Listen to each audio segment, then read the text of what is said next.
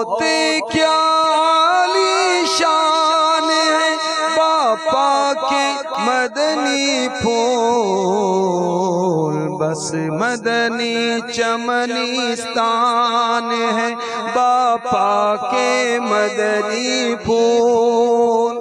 الحمدللہ رب العالمین والصلاة والسلام علی سید المرسلین، اما بعد فاعوذ باللہ من الشیطان الرجیم، بسم اللہ الرحمن الرحیم، الصلاة والسلام علیک یا رسول اللہ،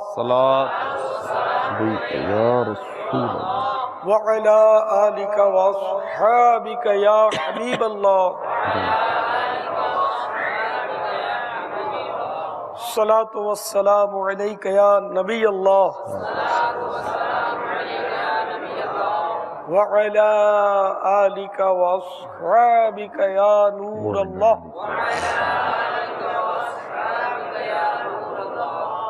میں آپ سے یہ سوال کرنا چاہتا ہوں کہ میں نے الحمدللہ 2 بار مدنی قافلے میں سفر کیا ہے، تو اس سے میری 8 ملاقاتیں باپا سے بنتی ہیں، تو 8 ملاقاتوں کے بجائے تو کیا ایک اچھی ملاقات سحری میں مل سکتی ہے باپا سے؟ جزاک اللہ خیرہ۔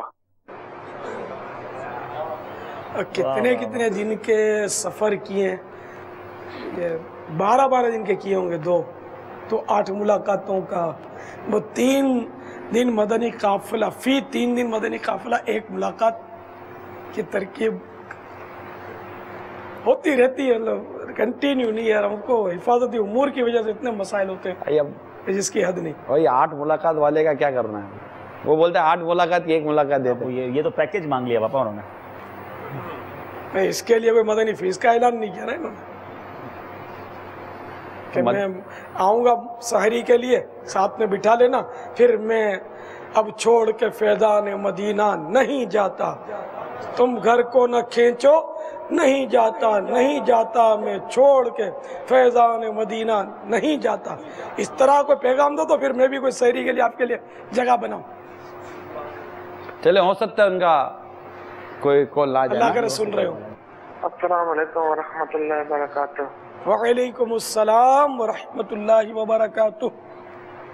میں محمد ریان چکوال سے بات کر رہا ہوں۔ میرا سوال یہ ہے کہ ہمارے ادھر مشہور ہے کہ جو چھپکلی ہوتی ہے وہ کسی آدمی پر گر جائے تو اس آدمی کو کپڑ سمیت غسل کرنا پڑتا ہے، تو کیا یہ بات صحیح ہے؟ آپ اس پر ہماری رہنمائی فرمائیں۔ چھپکلی کپڑوں پر یعنی کہ گر جائے تو اس سے کپڑے ناپاک نہیں ہوتے، اور اگر ناپاک ہوتی بھی تو جہاں لگی وہ دھویا جاتا، نہ کہ پورا غسل ضروری ہو جاتا۔ بہرحال چھپکلی گر جائے، بلکہ پانی میں گر جائے اور پانی میں گر کر زندہ نکل جائے، تب بھی وہ پانی پاک رہے گا۔ ہاں، چھپکلی اگر پانی میں مر گئی یا مری ہوئی چھپکلی ٹھہرے پانی میں، جو داہ در داہ نہ ہو، یعنی سمجھو کہ آپ کے گھر کے پتیلے جو عام طور پہ ٹھہرے پانی ہوتے ہیں یا بالٹی میں پانی کے اندر آ گئی، مر گئی، تو یہ پانی ناپاک ہو جائے گا۔ مگر زہریلا اس وقت ہوگا جبکہ چھپکلی سڑ کے پھٹ جائے۔ یہ پھٹ جائے نا اندر سڑ کے، تو کہا جاتا ہے کہ اس کا زہر 100 آدمیوں کو کافی ہے، مر سکتے ہیں 100 آدمی۔ اس کا زہر اتنا خطرناک ہے، لیکن اس کا مر کر سڑ کر پھٹنا ضروری ہے۔ ویسے اگر اس کی لاش نکال دی تو اگر یہ پانی ناپاک ہو گیا، اس کا پینا حرام ہے۔ بالفرض کوئی پی بھی گیا تو اس کو زہر اثر، اس کا زہر نہیں ہے اس میں، جو میری ناقص معلومات ہے۔ کیونکہ ایک ادھر حادثہ ہو چکا ہے باب المدینہ میں چند سال پہلے، کہ وہ والدین حج پر گئے اور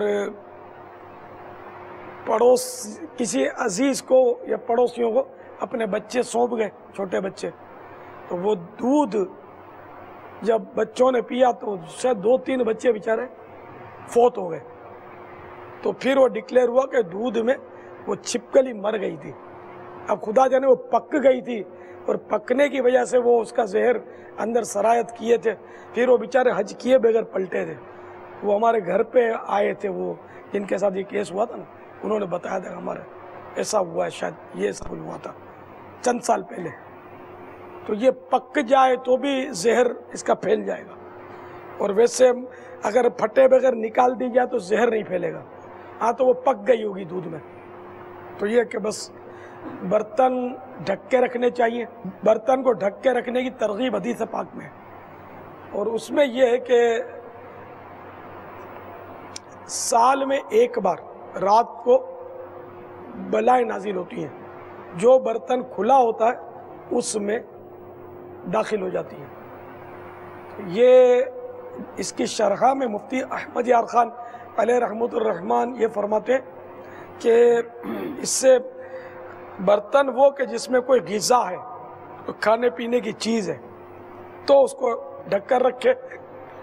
اگر برتن میں کچھ بھی نہیں ہے تو پھر خالی رکھنے میں حرج نہیں ہے، اس میں بلائیں نہیں جائیں گی. غذا وغیرہ ہو، کھانا پینا، تو اس میں بلائیں جائیں گی، کوئی بھی کھانے پینے کی چیز. اب مثال کے طور پر معجون ہے، دوائیں جو ہوتی ہیں اس طرح کی دوا کی بوتل ہے، تو اس کو بھی بند ہی رکھا جائے، بلکہ ہر چیز بند ہی رکھی جائے کہ اس میں کیڑے کنکر جو بھی کچرا چلا جاتا ہے بعض اوقات. لیکن حدیث سے مراد وہی ہے بلائیں. اب خدا جانے ان بلاؤں سے کیا مراد ہے جو سال میں ایک بار نازل ہوتی ہیں، جو برتن میں جاتی ہیں. اس کی شرح ہم اپنی مرضی سے چھپکلی اور چوہوں سے نہیں کر سکتے. تو جو مفتی صاحب قبلہ نے لکھا میں نے وہ عرض کر دیا. اور یہ کیڑے اور کنکر، یہ میں نے اپنی طرف سے مشورتاً کہ ہر چیز ڈھک کر رکھنی چاہیے، چاہے رات ہو چاہے دن، کہ ان میں بعض چیزیں ایسی چلی جاتی ہیں جو نقصان کرتی ہیں. یہیں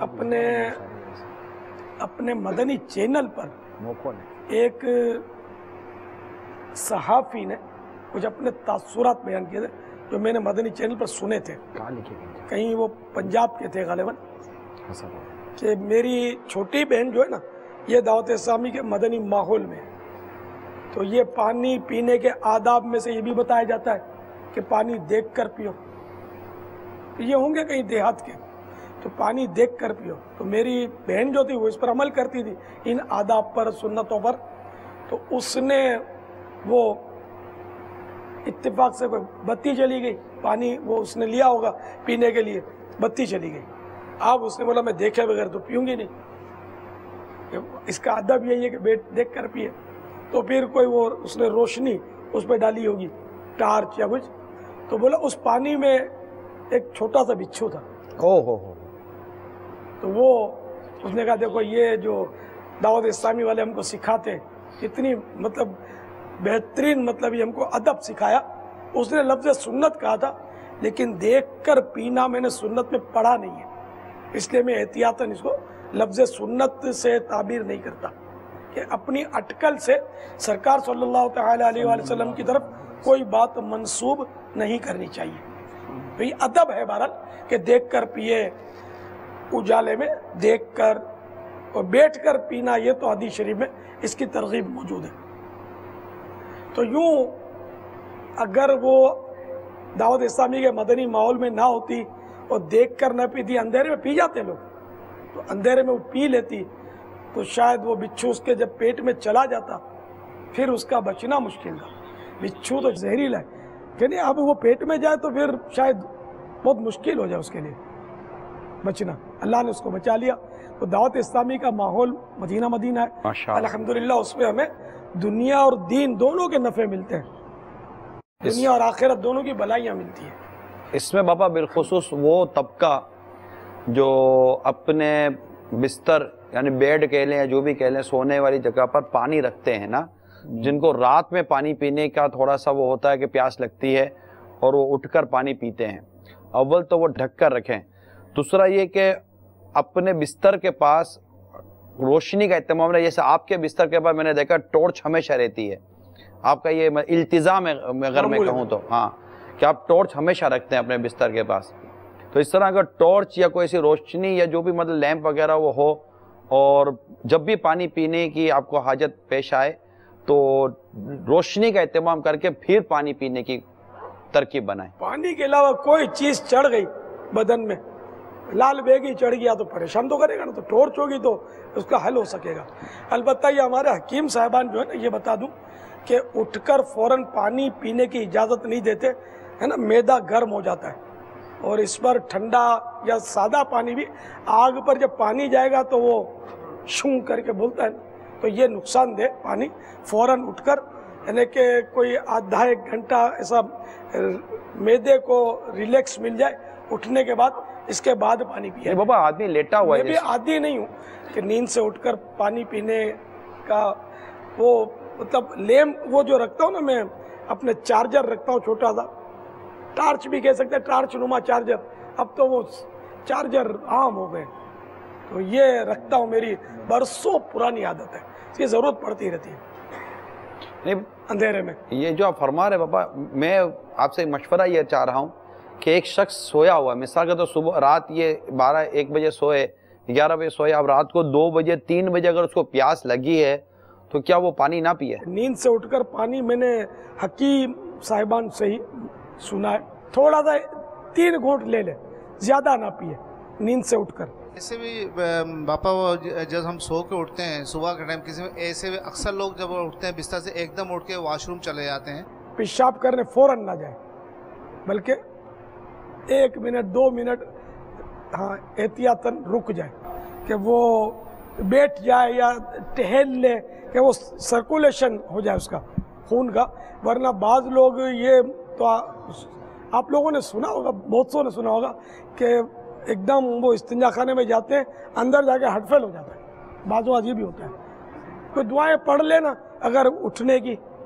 مجھے آپ یاد آ رہے تھے بابا, آپ بستر پر اچانک کیوں نہیں کھڑے ہوتے؟ اگر آپ کی روٹین ہے, پڑھنے کی عادت ہے, آپ کی روٹین, میں بیٹھ کر کیا کرتا ہوں, میں نے وہ کسی کتاب میں پڑھا تھا کہ وہ اٹھ کر, جیسے اٹھ کر میں یہ منہ پر ہاتھ پھیرتا ہوں 3 مرتبہ, سبحان اللہ اللہم اغفر لی, سبحان اللہ اللہم اغفر لی, سبحان اللہ اللہم اغفر لی. اور وہ اٹھنے کی جو حدیث شریف کی مشہور دعا ہے, الحمدللہ الذی احیانا بعد ما اماتنا و الیہ النشور.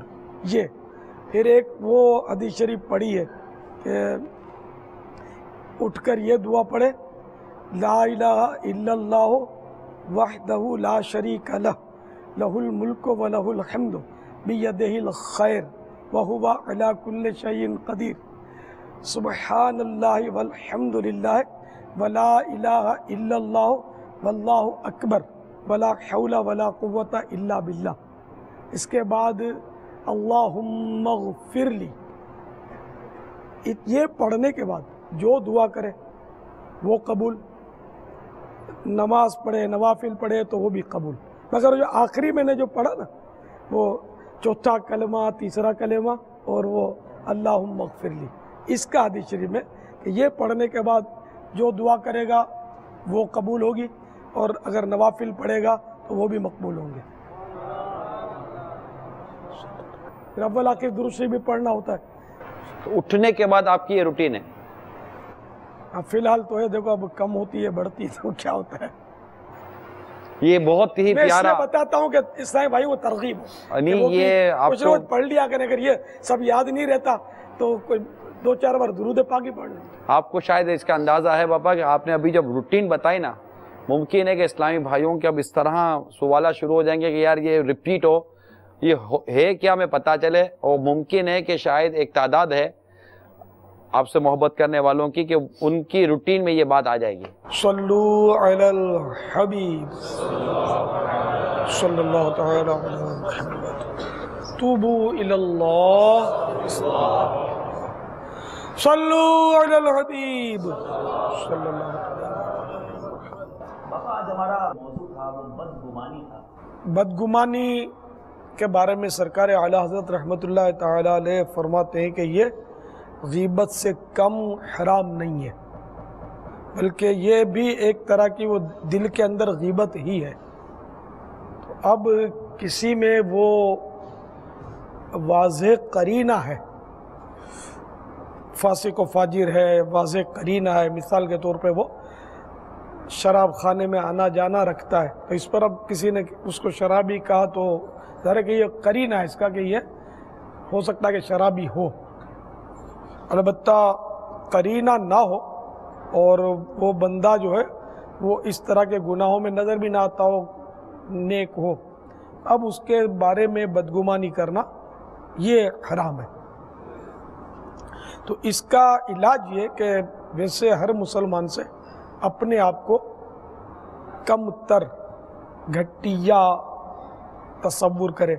اب کسی کے بارے میں بدگمانی پیدا ہوئی تو اس کو یوں ٹالے کہ میں بدگمانی کروں گا تو مجھے ثواب ملے گا یا نہیں، تو پھر ظاہر جواب تو خود ہی لے گا کہ ثواب تو نہیں ملے گا۔ تو ثواب والا کام کون سا؟ تو ثواب والا کام جو ہے وہ حدیث شریف میں بیان کر دیا گیا، حسن الظن من حسن العبادت، کہ مسلمان کے بارے میں اچھا گمان قائم کرنا یہ اچھی عبادت میں سے ہے۔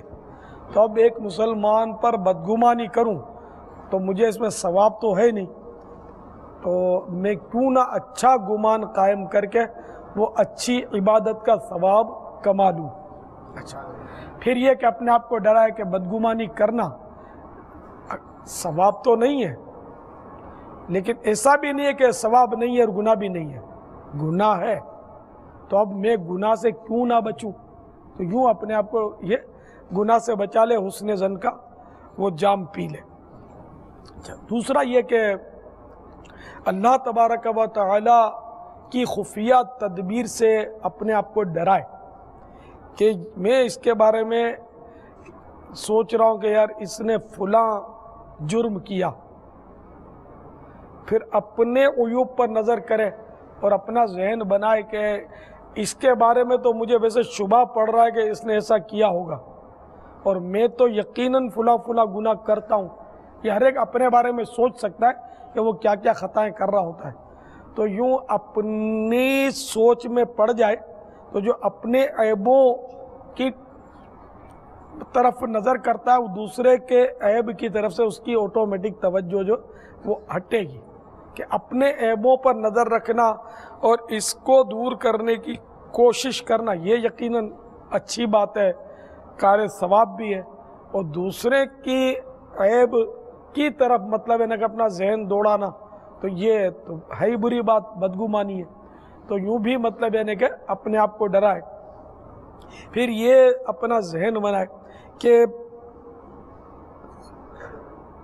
جس کے بارے میں بدگمانی کر رہا ہوں کیا بعید کہ اللہ کی بارگاہ میں اس کا مقام مجھ سے اچھا ہو، تو ہو سکتا ہے کہ یہ اللہ کی بارگاہ میں مقبول ہو اور میں اس بدگمانی کی وجہ سے کہیں اپنی آخرت برباد نہ کروں، کیونکہ کالے گورے عربی عجمی پنجابی سندھی پٹھان اردو بنگالی ان میں کوئی فضیلتیں نہیں ہیں۔ فضیلت ان اکرمکم عند اللہ اتقاکم، قرآن کریم نے یہ واضح کر دیا کہ بے شک تم میں عزت والا وہی ہے جو اللہ کے نزدیک پرہیزگار ہے۔ تو یوں سب کے بارے میں اچھا ہی گمان اگر قائم کرے نا تو امید ہے کہ اس طرح اپنے بدگمانی کے ان خیالات سے اس کو نجات ملے۔ تو یوں اس طرح کے مزید معالجات معلوم کرنے کے لیے مکتبۃ المدینہ کی مطبوعہ چھوٹا سا ایک رسالہ ہے، اس کا نام ہی بدگمانی ہے۔ یہ تو ہر ایک کو پڑھنا چاہیے، بلکہ گھول کے پی لینا چاہیے، کیوں بدگمانی یہ مولکات میں سے ایک گناہ کا کام ہے، اور اس کے بارے میں جاننا یہ فرض علوم میں سے۔ تو وہ چھوٹا سا رسالہ بدگمانی کا اگر آپ پڑھیں گے تو انشاءاللہ عز و جل آپ کو بہت معلومات ہوگی۔ اگر آپ کے پاس مکتبۃ المدینہ کی سہولت نہیں ہے، رسالہ نہیں ملتا، تب بھی مایوسی نہیں، تو یہ رسالہ آپ دعوت اسلامی کی ویب سائٹ پر بھی پڑھ سکتے ہیں۔ واللہ تعالی اعلم ورسولہ اعلم عز وجل وصلی اللہ تعالی علیہ وآلہ وسلم۔ صلو علی الحبیب صلی اللہ علیہ وسلم۔ السلام علیکم ورحمۃ اللہ وبرکاتہ۔ वालेकुमुस्सलाम वरहमतुल्लाहि वबरकातुह। मैं अशफाक अशरफी अत्तारी हिंद मुंबई से अर्ज कर रहा हूँ। मैं ये अर्ज कर रहा था कि लास्ट ईयर आइज के प्रॉब्लम से मैं बहुत परेशान था। काफी इलाज कराया मगर कुछ फायदा नहीं हुआ। यहाँ तक कि मैं आयुर्वेदिक के 2 ऑपरेशन कराए मगर ब्लडिंग जारी थी। मैं साल भर परेशान था। लास्ट ईयर सितंबर में मेरे घर मेरे एक दोस्त मेरी अयादत को आए। वो तावीज़ात अत्तारिया के जिम्मेदार थे। उन्होंने मेरे लिए तावीज़ात अत्तारी और पानी लाए। अल्लाह के करम से तावीज़ात अत्तारिया की बरकत से मेरी ब्लडिंग रुक गई।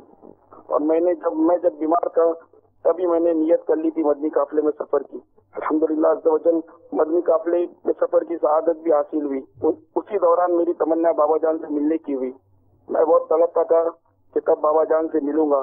काफी कोशिशें की लेकिन वीजा का मसला आ रहा था। कुछ दिन के बाद एक रात में सोया क्या मेरी किस्मत जाग उठी और मैंने देखा कि बाबा जान और कुछ मुबल्लिगीन के साथ ख्वाब में मेरे घर तशरीफ लाए और मुझसे कहने लगे कि बेटा तुम मुझसे मिलना चाहते थे, मैं आ गया तुमसे मिलने के लिए। मेरी बाबा जान से ये मदनी इल्तिजा है कि मेरे लिए सिर्फ और सिर्फ ये दुआ करे कि मेरे दिल से दुनिया की मोहब्बत और उब्बे जा को हमेशा हमेशा के लिए निकाल दे और मैं नेक बनने की कोशिश करूँ। जज़ाकल्लाहु खैरा। अस्सलामु अलैकुम रहमतुल्लाहि व बरकातुहू। वालेकुम अस्सलाम रहमतुल्लाहि व बरकातुहू। अल्लाह ताला आपकी मुरादें पूरी फरमाए, आप पर रहम करे, आपके सदक़े हम सब पर रहम फरमाए, हम सब की बेहिसाब मग़फ़िरत फरमाए। अस्सलामु अलैकुम व रहमतुल्लाहि व बरकातुहू। वालेकुम अस्सलाम व रहमतुल्लाहि व बरकातुहू। बाबा सवाल ये है, सवाल नहीं है बाबा, पापा एक मुरीद इतना गुनाहों में डूबा हुआ है बाबा, रोजे भी रख रहा है, नमाजें भी अदा कर रहा है, फिर भी पापा ये आंखों की बदने गाय, पापा ये आंखों का ज़िना बहुत ज्यादा है पापा।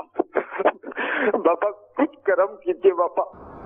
अल्लाह ताला इनको भी गुनाहों से बचाए, हम सबको गुनाहों से बचाए। अल्लाह ताला हर गुनाह से महफूज रखे, आमीन।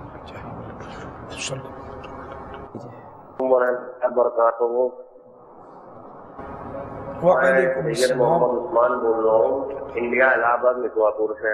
मैं मदनी चैनल देखता हूँ, मुझे बहुत अच्छा लगता है और मैं चाहता हूँ, कोशिश करता हूँ कि मदनी रंग में रंग जाऊँ, लेकिन मैं आपको कैसे बताऊँ, मेरे जहन में ये सब बात अंदर समाती नहीं है और मैं बहुत कोशिश करता हूँ कि मदनी माहौल में मैं शामिल हो जाऊँ।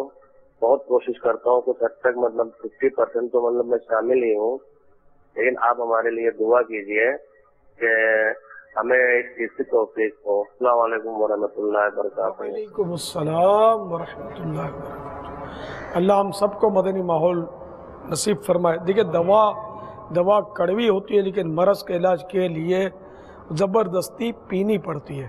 तो आप अपने आप को ज़बरदस्ती करके भी वो बकौल आपके 50% हैं तो 100% हो जाए।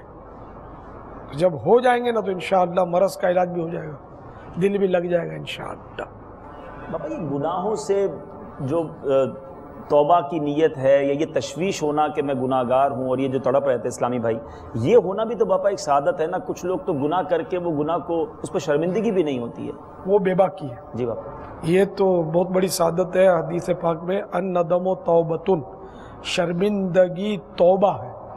तो गुनाह पर जिसको शर्मिंदगी होती है, ये ज़ाहिर है कि शर्मिंदगी पैदा होना ये बड़ी सादत की बात है, नसीब वालों का हिस्सा है। वरना गुनाह तो हंस के लोग करते हैं, बेबाकी के साथ करते हैं।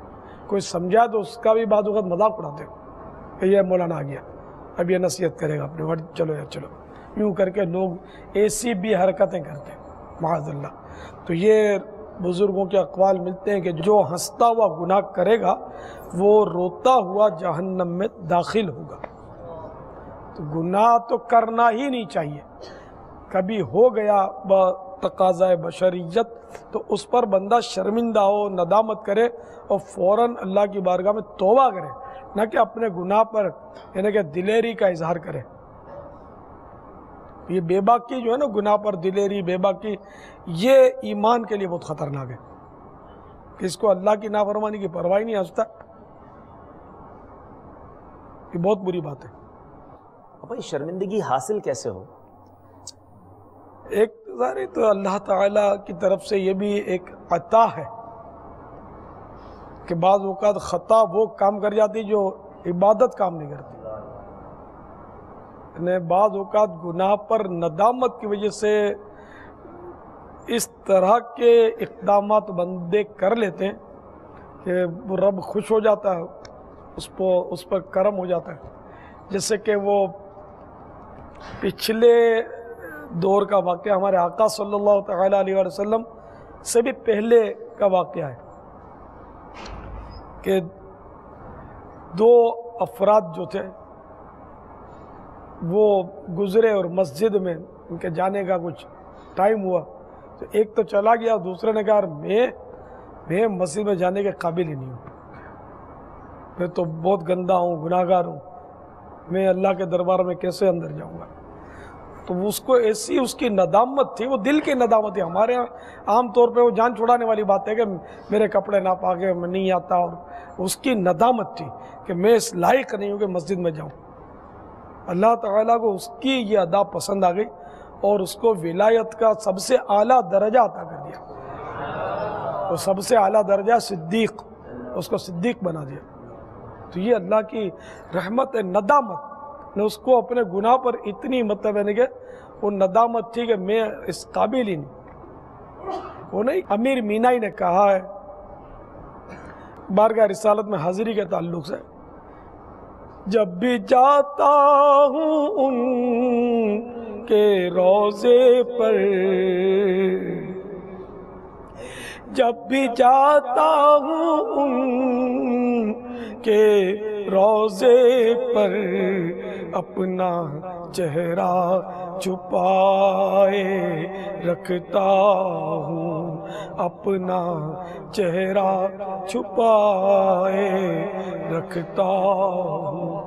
یعنی شاعر نے یہ تصور پیش کیا کہ میں اتنا نافرمان گناہ گار بندہ ہوں کہ میری ہمت نہیں ہوتی کہ میں بارگاہ رسالت میں اپنا یہ گناہوں سے کالا پڑا ہوا چہرہ دکھاؤں، میں چھپا لیتا ہوں. یہ بہرحال اگر دل کے جذبات ہوں کسی کے تو یہ بھی مرحبا کہ وہ اس لیے چہرہ نہیں دکھاتا. تو یہ اپنے اپنے انداز ہوتے ہیں، اپنی اپنی ادائیں ہوتی ہیں. تو یوں بزرگوں کے اس طرح کے واقعات تو ملتے ہیں کہ جن کے گناہوں کی وجہ سے ان پر کافی یعنی ندامت اور توبہ کی برکتیں ظاہر ہوئی اور ان کو ولایتیں ملی. اس طرح کی کئی واقعات روایتوں میں موجود ہیں.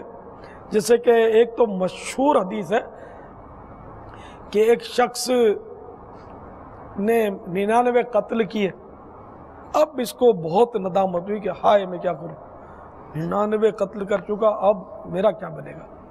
تو اس نے کسی راہب سے تذکرہ کیا کہ میں نے تو 99 قتل کیے، کیا میری ہے کوئی نجات کی صورت، توبہ کی صورت؟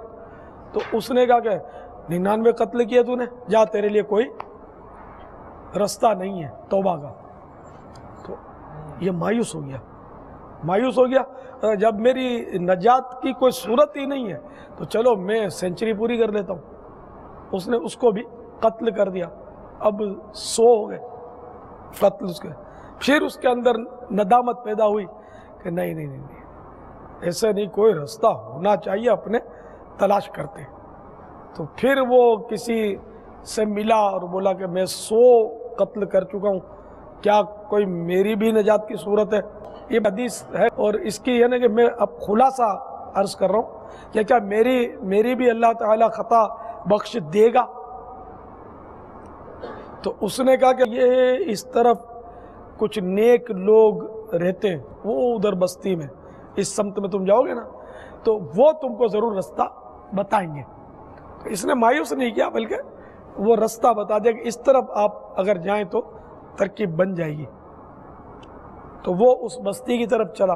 اب پہلے کے سفر کوئی ہوائی جہاز کے یا اس طرح کے ہمارے یہ سیارے گاڑیاں تو تھی نہیں.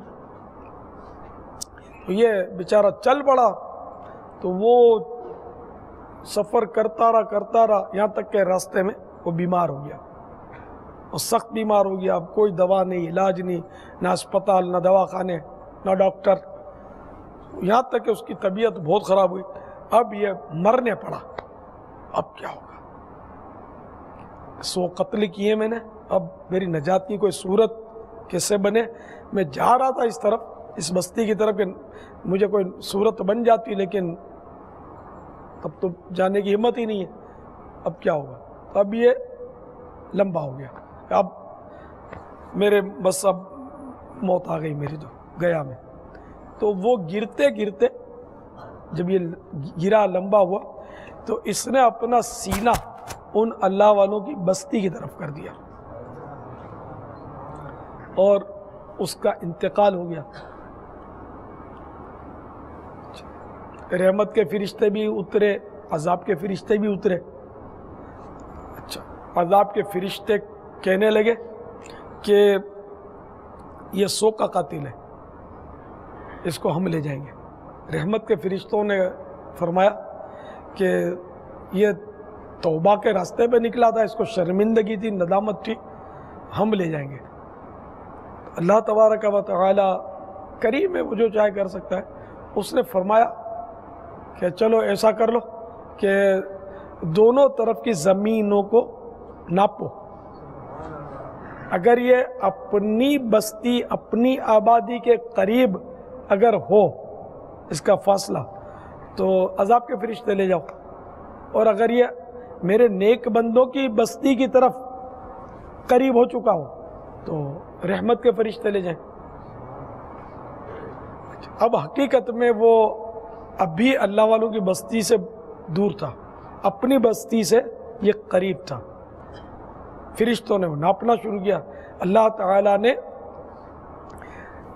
نیک بندوں کی بستی اور اس کے درمیان جو جگہ تھی وہ فاصلہ زیادہ تھا، اس سے فرمایا کہ تو سکڑ جا۔